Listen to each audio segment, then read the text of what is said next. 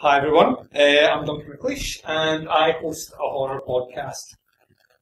I'm very much aware that when I started that intro it sounded like I was at an AA meeting, but yeah, I'm going to talk a little bit about my last 6 years doing a podcast, from a headset and a small recorder up to a much better system than what I'm doing now.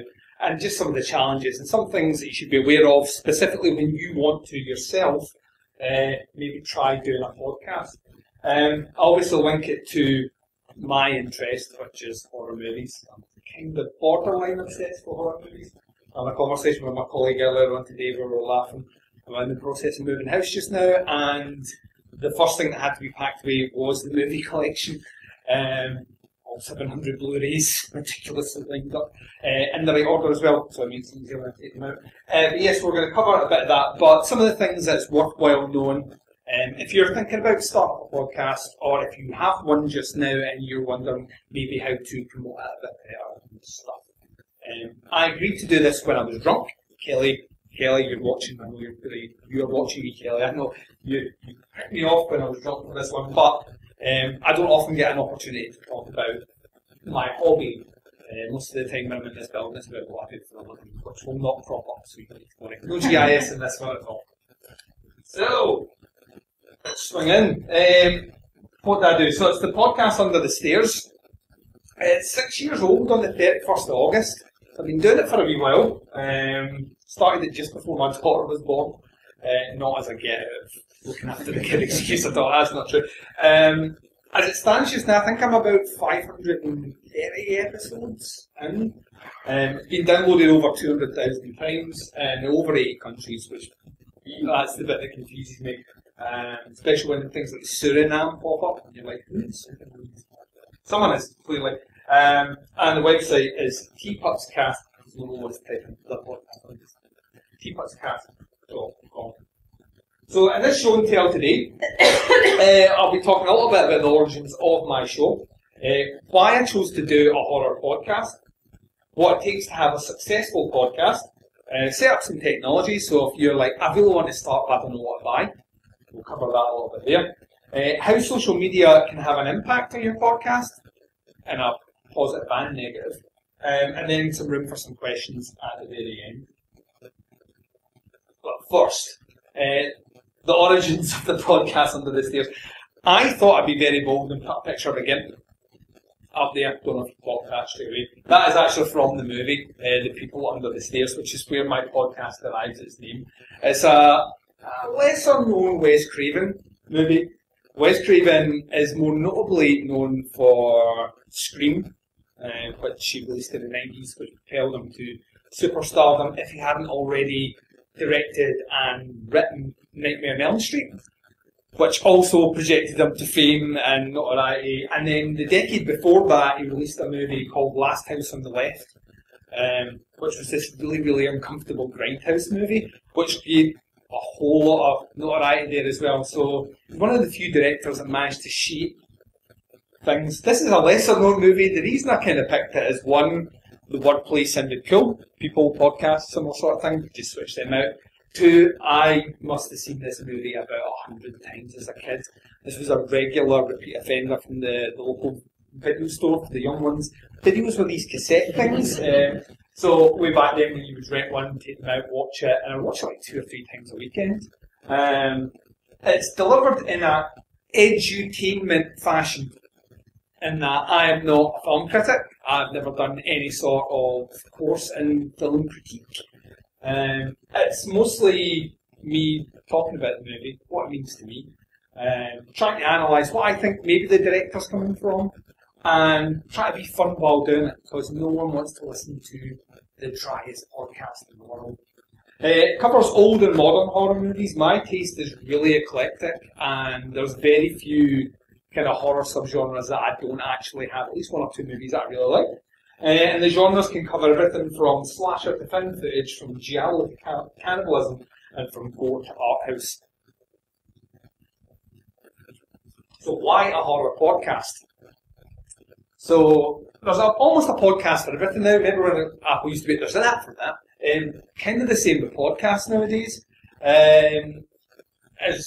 there are some niche things in there that people, you know, I don't want to do this podcast and even listen to it, but horror in the last, 6-7 years has went through a bit of a renaissance, and specifically in terms of how much money it makes. It has went from being that thing that some people go and see, or maybe you try and take your girlfriend or boyfriend or whatever, and try and scare them, and try and cop a feel in the cinema if you're great.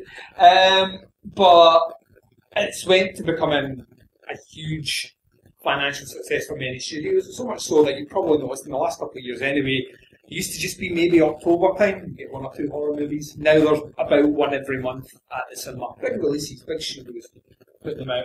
The reason behind them is they're cheap to make, very easy to market, and they will always make their money back. I think in the last 3 or 4 years, the only horror movies that haven't made their money back are the ones that cost a lot of money to make. They're very, very, very, very financially successful. And shows like The Walking Dead, which at one point was the most watched TV show on TV, less nowadays, brought a whole new generation of people over watching. I think that show boasted about 18 million viewers. Now, if you were to do an exit poll at the end of every episode and ask them, do they consider themselves a horror fan? They would say no, yet they were watching a show about people trying to survive a zombie outbreak, which is the very definition of horror. So it's crossed over into the mainstream. I would like to say that I was the hipster approach to it and I got there first. But to be honest, the writing was on the wall. It was becoming much bigger, and my interest started to align with a lot of other people's interests, what they were doing online, that I thought it'd be a good idea to do it. When someone asks me, why horror movies? Aren't they usually dumb movies where someone's screaming and running up the stairs and there's a guy with an axe chasing after them? There are plenty of movies like that, but I always like to say that horror holds a mirror to society, reflecting the issues. I wrote this, by the way, so it's spelling mistakes, my fault. The issues of the time, from the fear of science, the birth of the atom bomb, fear of communism, reactions to Vietnam, and the current political climate. Now you might be thinking, bullshit, Duncan. They don't. I've watched a few. They're terrible. Bad actors. Fake blood. No. Well, I've brought some backup with me. Frankenstein. Tragic gothic horror movie. My mum will continue to embarrass me by telling a story of a 4-year-old Duncan who was watching Frankenstein on the TV and burst into tears when they killed the monster at the end. A horror fan in the way. But, I mean, if you're looking beyond the surface, it's not actually hard to piece together that the way science is used in that is actually replacing God, and as a result of that, there is a fear of it. If we as humans can create life using technology, then what's the purpose of religion and God? So, lies in the back of that movie. Godzilla. Directly out of the wake of Hiroshima and Nagasaki, the Japanese started making quite a few moves in this way about this, altered beast in the wake of radiation poisoning, fighting down armies and civilization and all the corruptions that had caused its creation in the first place. Fear of communism. America loved this for a little while. There may be a communist next door. The old McCarthy era of America is quite interesting, and one that has been used probably as a vehicle for a message more than any other movie is Invasion of the Body Snatchers, which has been remade like 6 times by now. God knows how many iterations. There's almost one a decade. And that's the genius of the movie, is it can be done every decade and you just change a little bit of the message. In the case of this one, is the person next door to you who they say they are? Are they hiding something? Are they alien? And that alien could be from another world, or it could be their beliefs. Infamous scene at the end of Donald Sutherland screaming when he himself, it's a spoiler alert, but the movie is like almost 50 years old, screams at the person because he himself has been changed into or getting into the creature. We talked about this movie briefly earlier on. Wes Craven's original outing after directing softcore porn was The Last House on the Left. And it's a even by today's standards, it is a pretty nasty little movie. It came out in '72. And it's a horrible, horrible little movie. And Craven at the time said, listen, When I switch on the TV at night, I can see footage of Vietnam, and I can see horrible things being done to the Viet Cong and to American soldiers. What I'm showing you on the screen is no harsher, it's no more uncomfortable, it's no more difficult than that. So why should anyone be able to watch that and you try and censor my movie? And it's continued on. If we look at two modern examples, the last 2 years, Get Out by Jordan Peele won an Oscar for screenplay. On its surface, it's a goofy little horror movie. If you actually look at the symbolism behind it, it's a really clever horror movie. In fact, it's a bit too clever, so much so that people are slightly off-put by it. It actually looks at race relations, appropriation, and how white middle-class America will come for its conscience on dealing with both. There's a great line where the white father says, listen, I like black people. I would have voted for Obama for a third term. As if that gives him a get out. Which is the name, Get Out, see? And Assassination Nation from last year, not for everyone. If you get a chance to watch it, it's absolutely bonkers. It's like Tarantino on speed.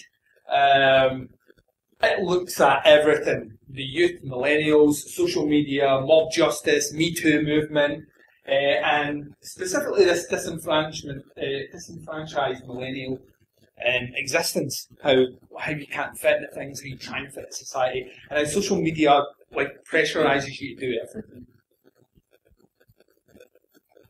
Which brings us on to the next part here. Measuring podcast success. Wholly subjective. What is success? Well, what do you want your podcast to achieve before you start? That feels like a very kind of, I'll just brush that back onto you. But it's true. If you want to be a podcast that is the biggest podcast in the world, then there are certain things you're going to have to do in order to be ingratiated that way, to get those numbers, etc. If what you want to do is a GIS podcast, there are some GIS podcasts out there. None of them are good. Right? None of them are good.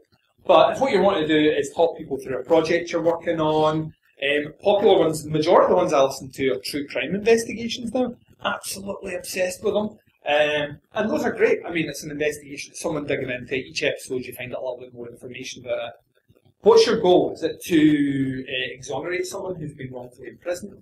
Is it to purely entertain? One of the big ones in the UK is My Dad Wrote a Porno, which I listened to the first season and never went beyond that. Very, very, very funny, and it was literally a guy that found his father had wrote a porno novel online under a pseudonym, and he read a chapter every single episode. It's absolutely hilarious. It's a very, very simple premise, and obviously became a runaway success. I think they now have an HBO TV show, which is nuts. But yeah, be realistic. What is it you're talking about? What's your audience? And measure your success accordingly. Consistency is key. I get approached by a lot of people that want to start horror podcasts online and say, you've been doing it for 6 years. How do you keep growing? I have an episode that comes out every single Monday. After this live stream here and chat, I will post my episode for Monday. It's out every single Monday without fail. There are so many there are millions of podcasts, and that's not even an understatement. If you can't be consistent, people will go elsewhere to find another podcast, and then before you know it, you've lost a listener. Very difficult to get them back. Be yourself and have fun. Podcasting is a career for a select few people, usually people that work for big publications or studios. Out with that, you're not going to make money from it. You can make some money from it, but you're not going to make livable money from it. So if you're investing your own time, your own money, you're buying the equipment, the hosting and all the rest, you better be having fun, or you're now working 2 jobs, and who wants to work 2 jobs when one doesn't pay? In fact, you're paying it. Doesn't make any sense. Do your research. Try and make your show stand out. When I first started, I had 3 horror podcast shows that I loved, and I copied all 3 of them. A little bit from them, a little bit from them, a little bit from them, mashed them together. Did it for a year. Got incredibly bored, not because, those shows were boring, those shows were great, but I felt like my voice was just a copy of someone else's voice, and I very quickly changed the format, very quickly changed what I did, and it's went through about 3 or 4 iterations since then, and it's 6 years. And where I am now, I quite like what I do. It's easy to manage, easy to post, It's fun. I've got a great community of people that check out my show. And that shows. When people listen to it, they enjoy listening to it. Feedback's always really good. And the numbers keep going up. So be approachable and interactive. That's a big key. Right? When you listen to a show long enough, you feel like you know that person. There are certain shows that I genuinely feel like I know the hosts. I always feel like I could go for a drink with them and get on really, really well with them. I know what their wife's names are, if they mention them. I know what their pets' names are, what they like, what they don't like. And a lot of that's just from just listening to the show. People want to continue that interaction beyond just listening. They'll want to come back and say, that show really inspired me. I've had people that told me that they had depression and my show helped them get through a bad day because they listened to the really funny one where I talk about the horrible movie where the guy's wearing obviously fake arms that fall off. Right? So these sort of things, they want to come back, taking 5 minutes to reply to someone's email, Facebook message, which was up there, my wife, honestly. To reply to these things makes all the world of difference. If someone feels positively about what you're doing, the chances are they're going to recommend it. More people are going to check out your show. Online communities, I jumped over this one, I don't know why, because I got to write the word prostitute and I was getting glimmering over that. Online communities are a great way to plug your wares. So, different groups, specifically on places like Facebook, you get involved with them. Horror podcast groups for me, there's tons of them out there. I join as a member, speak to the hosts, ask if it's okay for me to post my show in there. They're usually all okay, because they'll say, can we post our show in your group? Yep. So it can be a bit like prostitution, but it really does pay off. I used to do a lot of that, posting on other people's pages right at the start.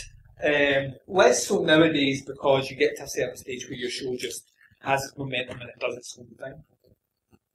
And finally, know that there's actually an audience. That feels like something that everyone should be really acutely aware of when starting anything. It's the same in technology. If you're building an app or you're building a product, know someone wants to buy it. Podcasts are exactly the same.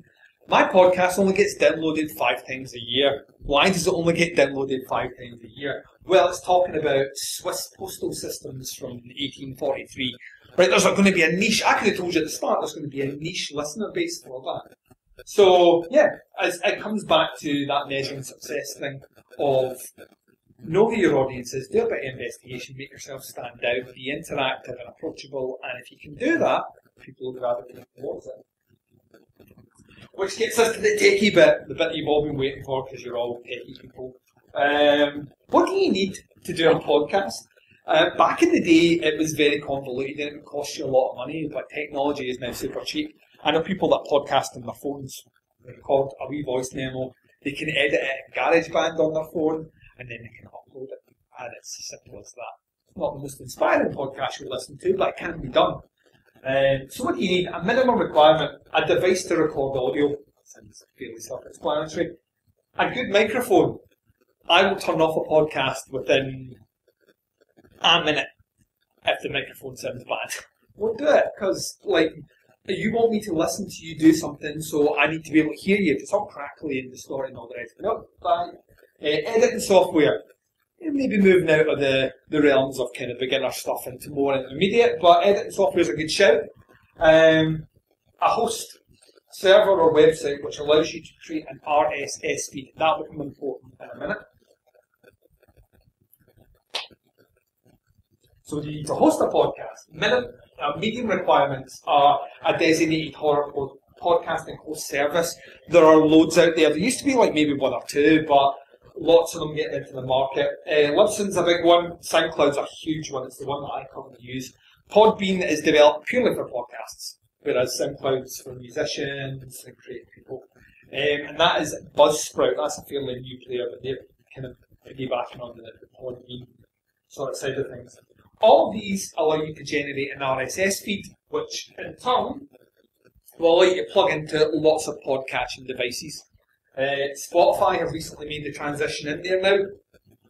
When it first started, it was very, very difficult. They only wanted certain podcasts on their pages from big paid companies. Nowadays, not so much. They have a premium service where certain larger organisations will pay for specific content. But you can just drop your RSS feed into Spotify and then listeners can find it from there. Same with Stitcher Smart Radio, Acast, TuneIn, iTunes and iHeartRadio. So that's all fine, but what does that setup actually look like? Well, it looks a little bit like this. So here's me. My setup is myself. I've got a blue Yeti microphone. I love it. It's my baby. But it's blue, really kind of cornered the market for podcasting mics.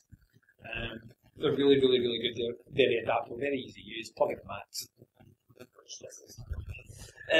I use GarageBand to record all my audios. Everything goes into GarageBand. Now, I have quite a lot of international guests that join me, occasionally a director or someone from a publication. I will use Google Hangouts and split the audio into a separate track, which is a bit techy, but it's fair that you can buy software that will do that for you. This is a phenomenally powerful bit of kit and it's open source and free. It's called Audacity, and Audacity basically allows you to record any audio from any instrument and then have a huge raft of kind of post-processing, gates, compressors, normalization, noise removal, which is a great one. So if you're recording in a place where there's some ambient noise of like maybe an air conditioning fan or whatnot, if you record a little bit of just that frequency, you can then say, find that frequency and remove it from the recording, it does it for you. And it's free. So my output from Audacity goes to SoundCloud, I connect it to my website, and then it goes to all these places. You can check out what I do. Which brings me on to a big one here. I've yet to find any sort of artistic endeavour or output that doesn't come across kind of social media Hunger Games, because that's basically what it is nowadays. There's a lot of them out there. Podcasting, because it is not a visual form, it's an audio form, it makes some of these social networking a bit like trying to put like a drawing pin in with a sledgehammer. So there are the big four, and that's not the big four as in if you're in so where to start and what do you absolutely need to have and what's the benefit of them? So I've got a couple of icons along the bottom here. Let's discuss them. Facebook, everyone's favourite. Facebook has ruled the roost, and it really has for quite some time now. And groups and pages come with their own pros and cons. The big pro, free to set up. Just jump on there. If you've got a Facebook account, just set up, boom, that's it done. And you can easily moderate them. Now, when your group gets beyond a certain size, that easily moderate bit gets difficult, but you can then assign moderators. You can pick up 2 or 3 of your friends and say, right, I want you to monitor these things. You lose a bit of control when you do that, but it's easy to set up. Closed groups. So I have two. I have a Facebook page and a Facebook group. One of them is public facing. The closed group is not public facing. The reason behind that is because I'm a horror podcast. People will post things which some people may find offensive. So I keep that closed, so only people in the group see that. Also allows you greater vetting. You can set up 3 questions that can be asked to anyone joining your page. It's an automation thing. What sort of shows do you listen to? What's your top 3 horror movies? And all these things, you get the answers through it. And if someone's writing that their top 3 horror movies are Independence Day, Step Up to the Streets, and I don't know, Bambi. Well, maybe Bambi. I'll give Bambi Scam, so maybe let them off with that. But you can do a little bit of vetting there. Gives you a bit of control. And it's also the biggest social media platform in the world, so if you want to get your name out there, that would make sense. It does come with cons though. Algorithms. The bane of my existence. Someone posts something really interesting, or I post something and say, check this out guys. If you are someone who generally doesn't look at my posts, you're not going to see that. Facebook's going to say, doesn't want to see, and that bins it. So it doesn't give a clear indication of what timelines actually look like. Facebook jail is a real thing. I've got a really funny meme. I'm going to post it. Someone takes offence to it. Boom, you're in the sin bin for 5 days. It's a real thing. Its biggest con is it's the biggest social media platform in the world. It's not really designed to make any one user happy or any one small group happy. It's designed to really suit its investors, and as a result of that, you're a small penny in a giant pond. Twitter.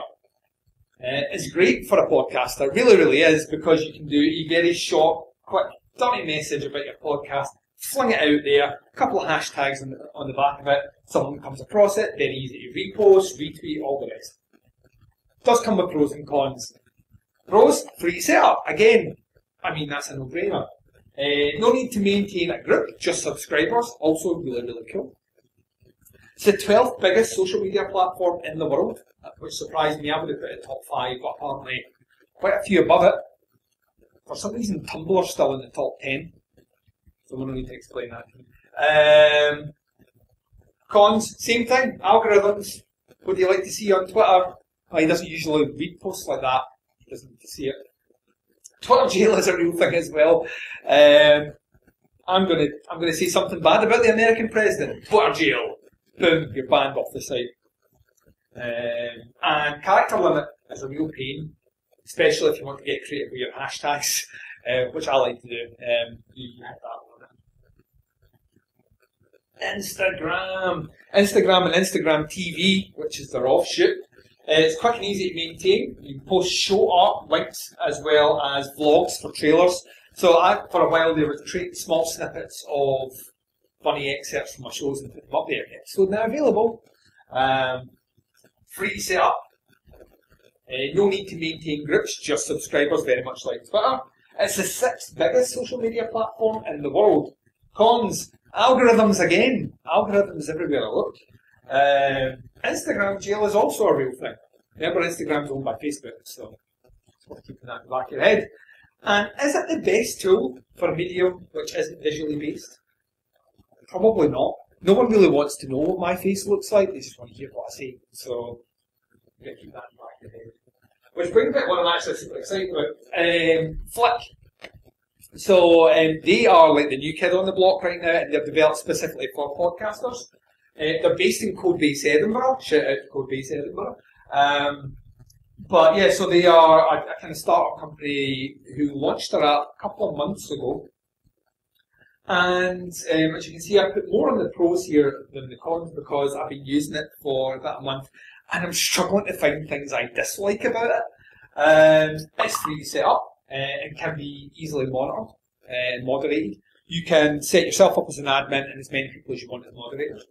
There's no algorithms. It's a message board system, which I love, and you can set yourself up in a position where if there's 10 message boards in that group, and I'm only interested about the one that talks about the movie I really like, I can silence everything else and only get notifications from that one. It links directly to your RSS feed in the app, so my podcast can be listened to directly in Flick, and people can post in the message chats, which I create for my episodes while they're listening, which is something which seems so simple, but it's all done in one app, and that to me is a huge selling point. It's the only real platform that is just now actually designed from a social media point of view for podcasters and listeners. The only one. So as a result of that, it doesn't have any of the trappings that all the other ones have, which are designed for everything else. It's purely for podcasters to post the links to their shows or discussion topics, listeners to interact with them. It couldn't be any more simple than that. The biggest con is it's still in its infancy at the moment. Its user base is kind of currently limited. But I haven't used it. I get a feeling it's going to take off pretty quick. And when it does, I'd probably look to start migrating most of my traffic through that, just because it's better. So what one should you actually use? Well, the answer at the moment is all of them, because, like I said, the pro column, for each single one, they're free. Every single one's free. Granted, it is an absolute pain to maintain 4 different apps, which have 4 different purposes and use 4 different methods of promoting your podcast, but at the same time, anything that gets the word out is beneficial to you. Any way you can get people interested in what you do, you should be doing it. So, yeah, I use all 4 currently. Anytime I'm hoping Facebook goes away, and maybe even Twitter goes away, and I would love to keep just Instagram and Flick. I was going to put something in about GIS, and I spent a good 2 hours last night crafting data, modelling it, putting it on a map and all the rest, and I realised very, very, very quickly that one, it would take me 5 minutes to explain to anyone who doesn't work in GIS what it was that you were seeing on the screen, and the clip that would play would run for about 15 to 20 seconds. Not much of a payoff there, a bit dry. So instead I've decided that we'll bask in my glory. We'll do that by looking at like growth on the podcast. 2016, about 33,000, so you take the plays and downloads.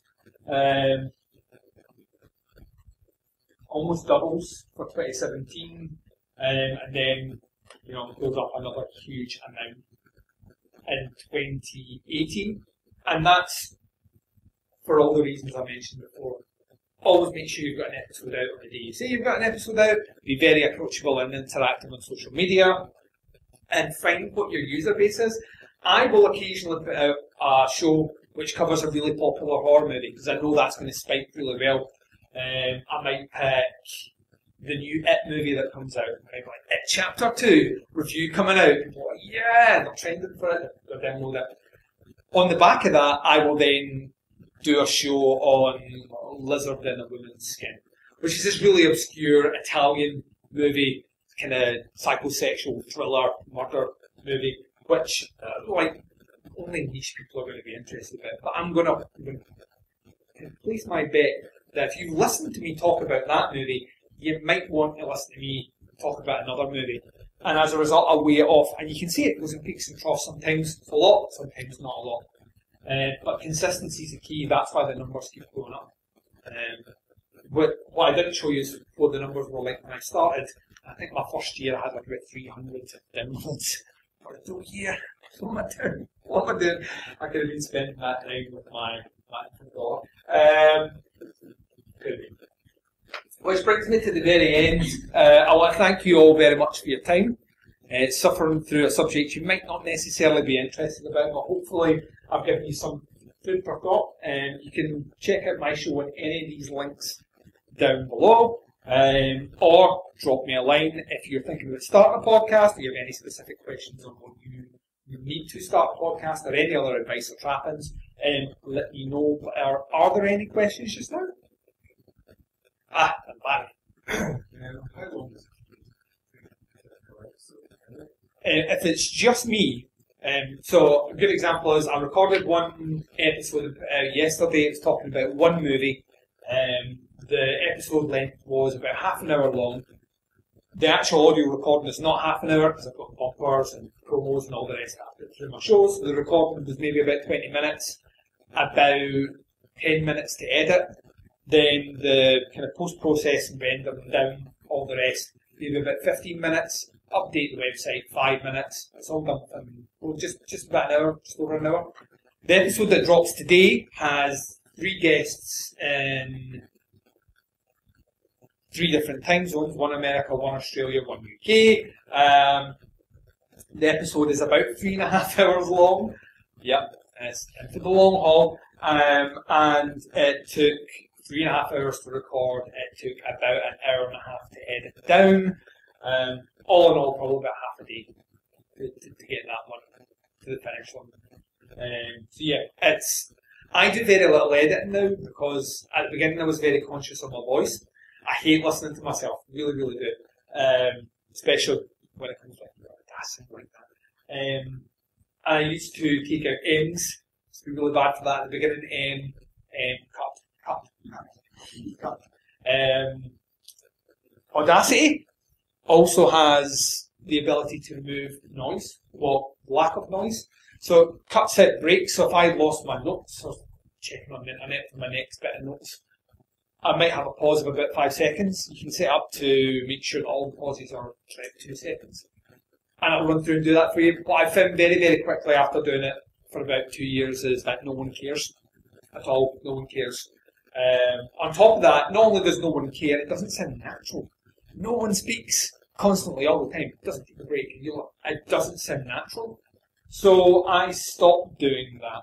And as a result of that, people have come back. They really enjoy the fact that sometimes I laugh at my own jokes, which are not funny at all. Maybe I should have cut that out there, but they come back and say, you laughing at that horrible, not funny joke was funnier than the not funny joke. So you get into the habit.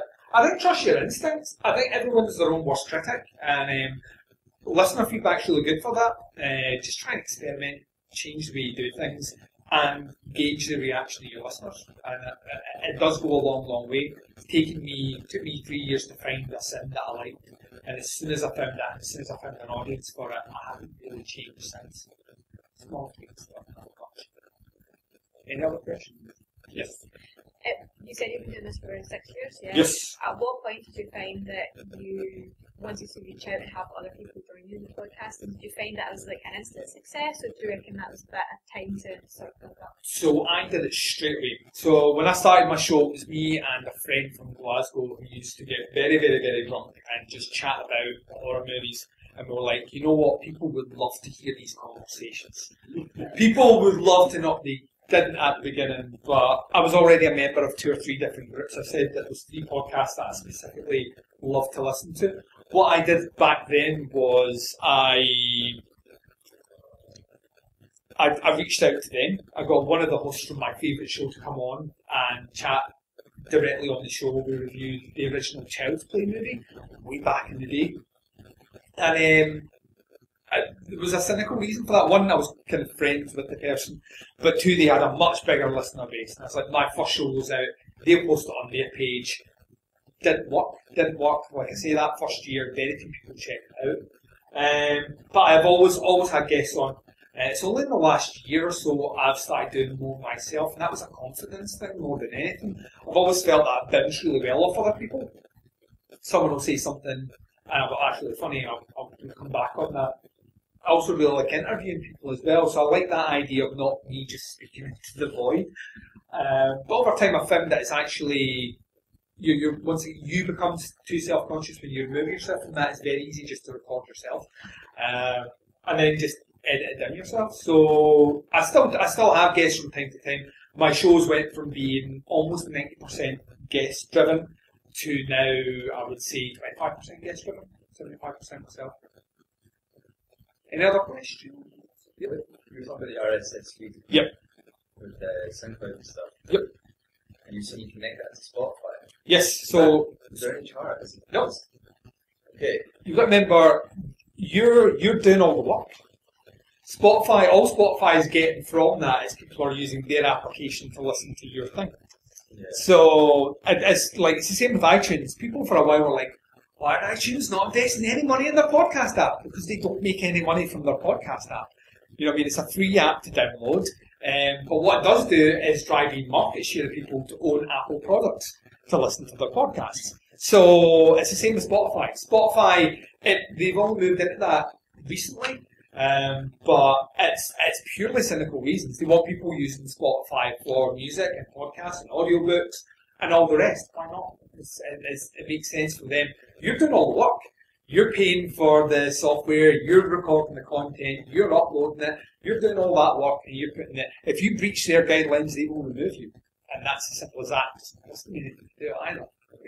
Good one is, don't know how many people are aware of Alex Jones.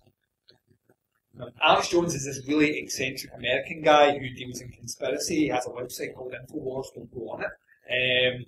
But he's nuts. Absolutely nuts. You know, he's got a big rants about how the American government is polluting the water to turn the frogs gay. That's an actual thing to check out on YouTube.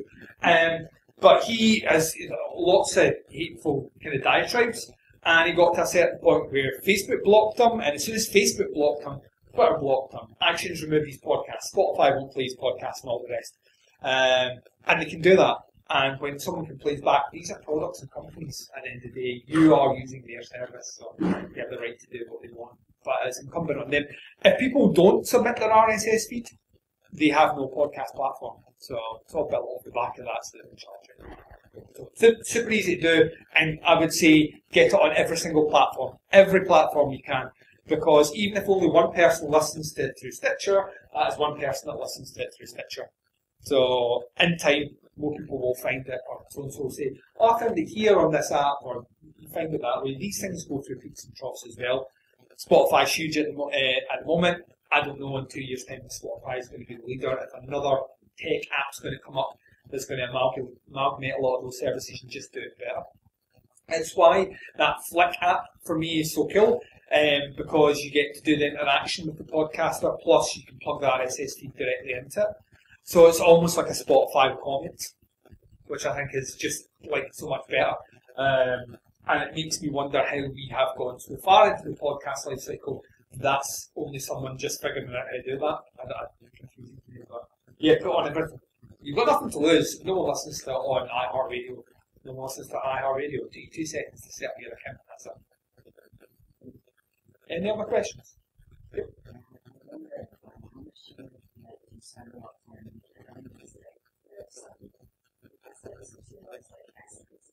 Yes. I have a very laissez-faire approach to things. My colleagues will tell you that extends into the professional life as well as the personal life. I have a really good memory, like a ridiculous memory for detail. When I watch something, I'm already breaking it apart. I'm taking the key things out that I want to mention about something.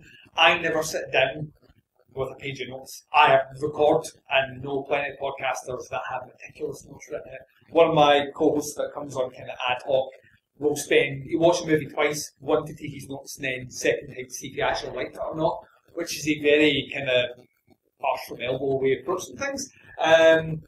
I don't do much in the way of, I don't even know where my conversation is going to go when I sit down. I just chat. I think in a lot of respects, if it was too formalised for me, I wouldn't enjoy doing it. I would be also very critical of, I can't believe I missed it, that really big important point that I wrote and underlined and highlighted 3 times in 5 different colours. To me, the conversation just goes to where I'm interested in. But I know plenty of people, and both approaches are meritful as long as you tell your listeners up front. That's why I go with that edutainment bracket as opposed to just education. Because if I've wrote an essay on something, it's social effect, it's all that. If I'm doing like almost a documentary style of approaching something, a thesis approach to it, then I'm going to want to make sure that people know up front that it's going to go in detail. Whereas there's some movies that are just out just now at chapter 2. When I do my review on that, I will not spoil that movie at all because I will be lynched from the podcast. Literally, people will be like, spoilers, man, that movie's just out.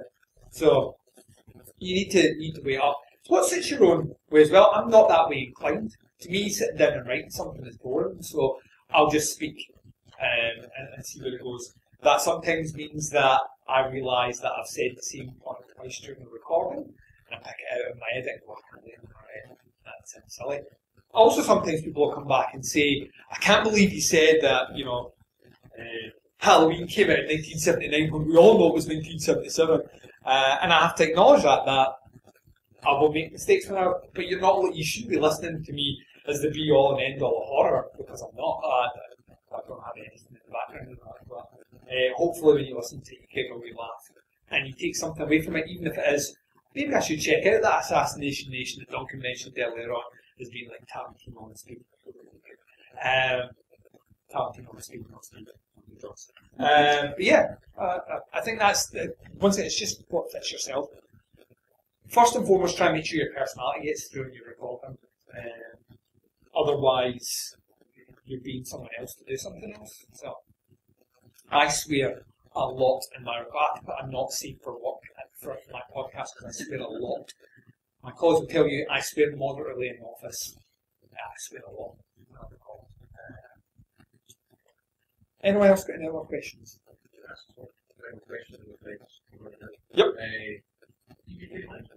I don't. No. Is that you sponsored or is that something you're not interested in? So, interestingly enough, that conversation comes up from time to time.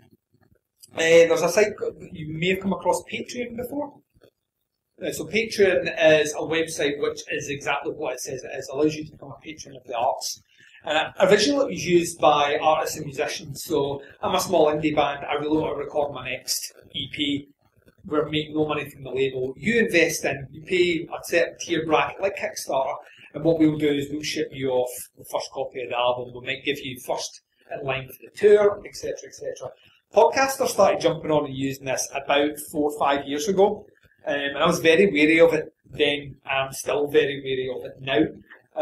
What they do is they'll give additional content. They'll give you a shout out at the end of the show. They might if it's a movie review, they might let you pick a movie. They might send you the copy of the movie that they've watched as perks and tiers. And I have a lot of friends that swear by it. That's what they do. For me, it was a hobby. I just sat there. It doesn't cost a lot. SoundCloud for unlimited bandwidth costs about £75 a year. The cost of a website is about £20-30 a year. If you're going with, I use Squarespace for mine, so it's a template. I do very little with it except post my shows. And once you've bought your gear, that's you. The cost of running it after that is, I already own the movies, or I own something that I can stream the movies on.